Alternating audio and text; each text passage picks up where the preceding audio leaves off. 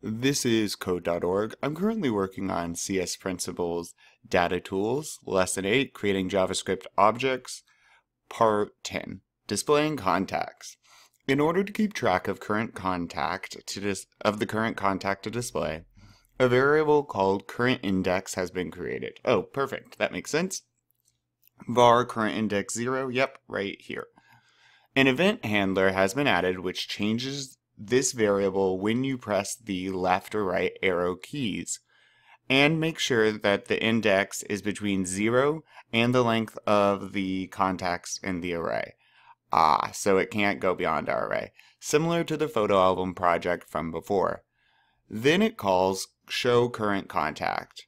If event.key equals left current index. So what this is doing is saying, hey computer, if event.key, so if there's a key pressed and that key pressed equals left, right? We're getting the key property from event, which is the parameter for the on event function. So if there's being a key pressed and that key is left, take 1 away from our current index. So index minus minus, which is index is current value minus 1. So now index equals whatever it used to, minus 1. And then current index equals wrap current index 0,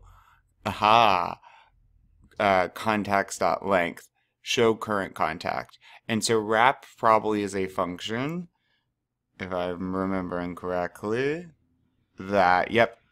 So wrap is a function that's going to give us, if we are beyond the high value, it wraps us around to the low value. If we're beyond the low value, it would loop us back to the top. So we'll be at the high. So it just goes all the way around. Cool. Recall that if you have an array, you can treat any index of the array like a variable.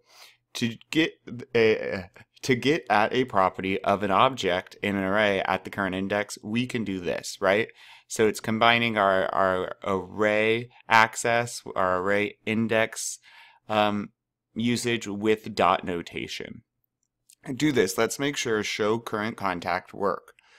Your code from the previous exercise is provided. Perfect. Add code to the show current contact function that sets the text of the contact info to contacts current index dot name. Okay.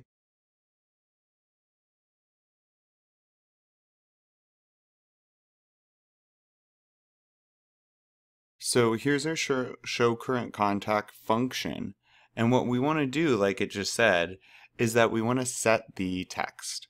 So we're going to set the text of this, I believe, contact info. Yeah, that's the idea it gave us. So we want to change that text. And what we want to change it to is, the text of, what's this? The text of the contact that we're currently on. So how could we do that? How could we get that? Well, you want to first tell it what to get, right? So, hey, what ID are you going to be attacking for us?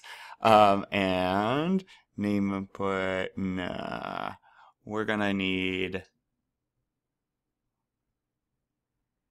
oh, it is, name input. Nope, because we're not going to input a name.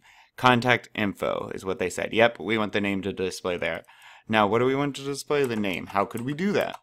Well, we're going to use the dot notation with our array, contacts, okay, and then current.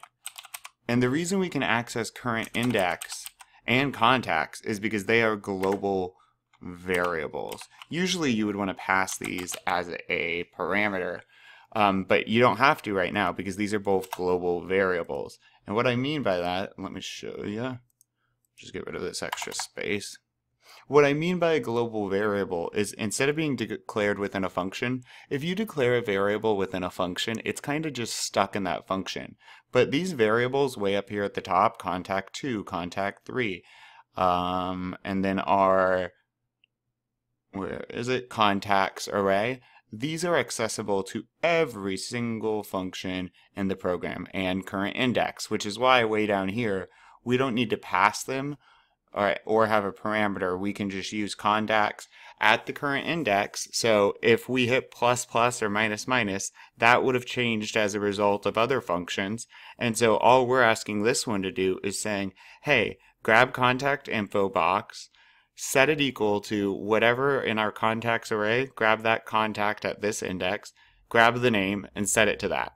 So all this is doing is pushing out that info. All right, let's see. But I guess I should have, oh no, that's fine. And, but and, but awesome. Let's keep going.